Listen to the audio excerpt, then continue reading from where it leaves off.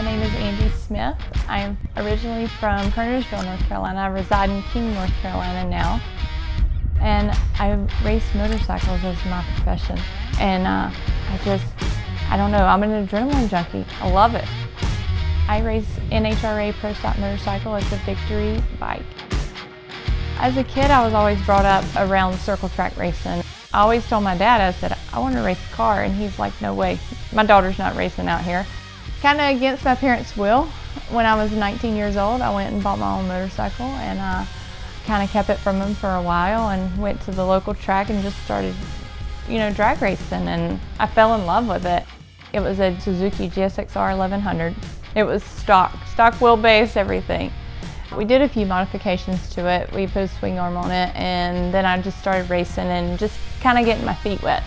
When you have that adrenaline junkie and you want that need for speed, you want to go faster and faster. So then you start doing motor work and you put nitrous on your bike, and it kind of went from there. And I finally told my parents I was doing it, and now they're my biggest supporters.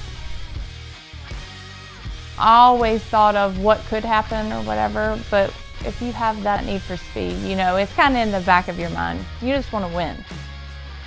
It's an awesome feeling. At first, you're like, what the heck have I got into? You're nervous and you don't know what to do. You're shaking. You feel like you're going to throw up, and then when the bike starts going, nothing else matters. If you're sick, nothing else matters. I mean, you're not sick anymore.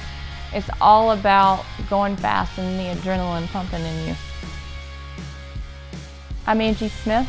I'm a driver, I'm a racer, I'm a wife, and Affliction keeps my drive alive.